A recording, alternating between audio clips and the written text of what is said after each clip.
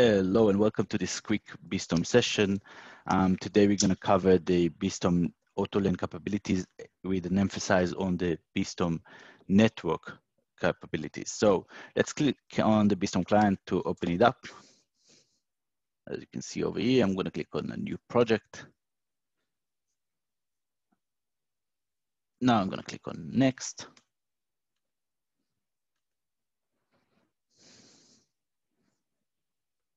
As you all know, beSTORM comes with 260 predefined modules, but what if I don't want to test a predefined module? What if I have developed my own proprietary software, or I want to understand the specific communication of my server, of my DUT, and so on?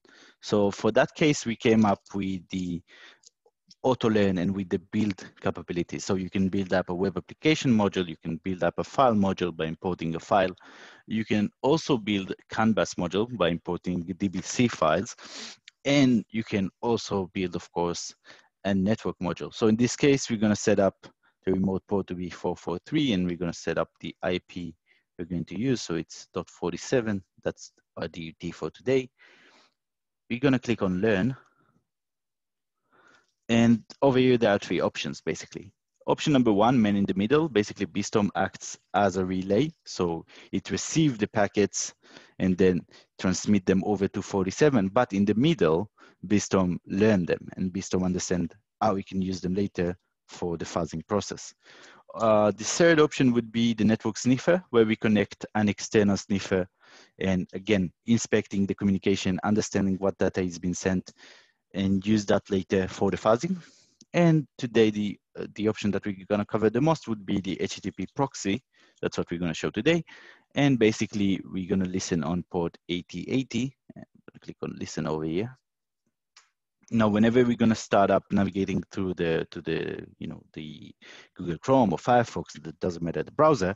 Whenever we're going to do that, you would see sessions loading up on the left pane.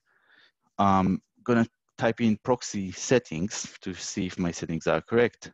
So in this case, I'm going to click on use a proxy server. That's the address, basically localhost. That's where beSTORM is. And as I showed earlier, beSTORM listens to communication on port 8080. I'm going to click on save. And we're going to open up Google Chrome to reach our machine. So if you go back to beSTORM, you can see the sessions that were loaded up over here. And those I keep on loading up, of course, because I have my Google application, like, my Chrome extension and application. I have the connection to the DUT. So one should be careful in understanding which of those sessions is actually what I'm going to fuzz. Which of the sessions is the one that is interesting for me to fuzz. So we're going to click on stop over here, and here I've located it. You can see that's session number 13. I'm going to click on binary and click on generate.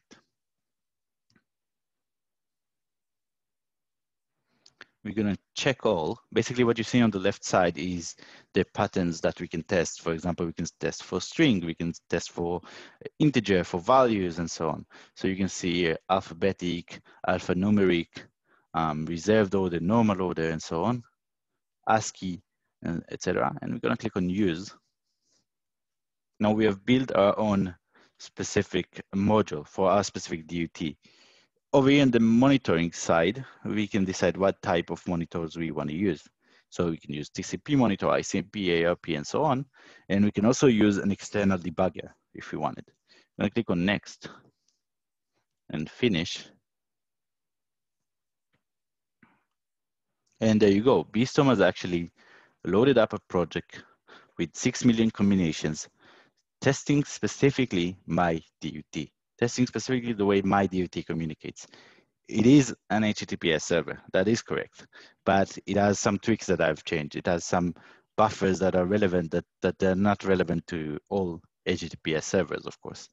So as you can see here, you can go into the module browser and learn a little bit better on what beSTORM does, what beSTORM is testing. For example, this container includes some buffers. So one of the buffers here is the position 0 to 8. You can understand the amount of combinations covered. You can see that this one is a fixed data one, etc., etc. You can see repeated A's that we're testing, repeated %n, repeated nulls, and so on. And you can click on start, and the project will start loading up and beSTORM will start sending packets to my DUT. I'm going to click on pause, and basically I'm very grateful to have you folks listening to that short session. And if you want to increase the communication with us, so there you go. You have the beyondsecurity.freshdesk.com. That's our self-service portal. You have our support email address. You can send us any question you have. And if you want to communicate with me further, you have my own email address over here. Thank you very much for listening, and hope that you will have fun using beSTORM and fuzzing with it. Thank you.